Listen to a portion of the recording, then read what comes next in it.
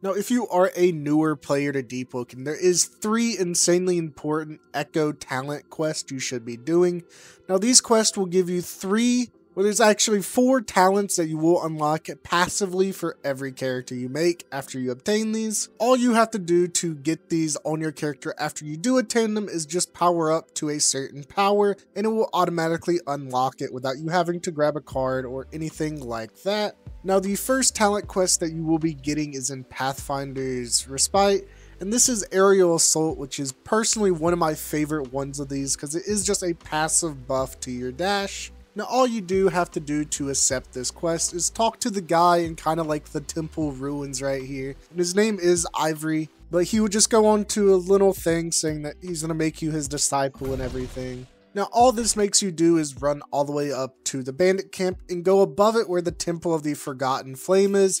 And once you peer into the flame or gaze into it, however it words it, all you have to do is kind of go to the left up there, jump off and glide all the way back to Pathfinder's Respite, and then talk to this guy again, and you will unlock Aerial Dash, and it will also give you a little bit of XP for completing the quest. Now, the next Echo talent quest is at the Garden Reservoir, and this will give you both Critical Attack and Engage, which are pretty crucial talent cards for PvP.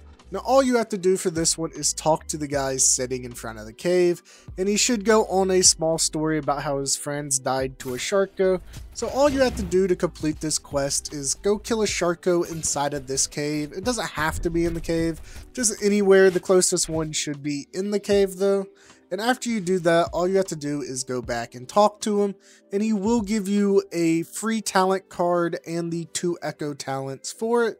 Now, the last Echo talent quest that you can do for an Echo talent is all the way in the Bolster Rift. Now, it will take about 5 minutes to boat here from the Etrian Luminate all the way here, and then on top of it, it will probably take you 5 to 10 minutes to run or figure your way all the way here. But once you do get here, you should see Jessamine kind of standing in a corner right here where like a little rubble area is at.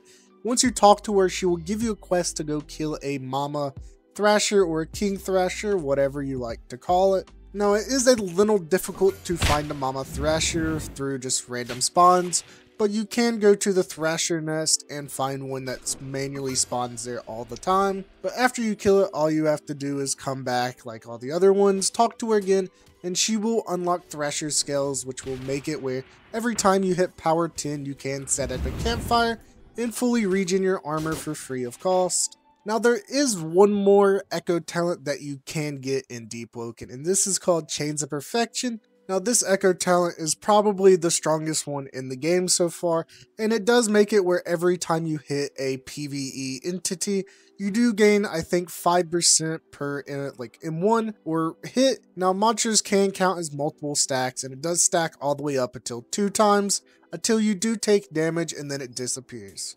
But the way you do get Chains of Perfection is you do have to fully solo and perfect the boss without getting hit once. So it is really hard to get. There are a few cheese methods out there if you do want to just cheese it and get it before they probably patch most of these cheeses. But that is all I do have for you guys today. So thanks for watching, and I hope you enjoyed it so far.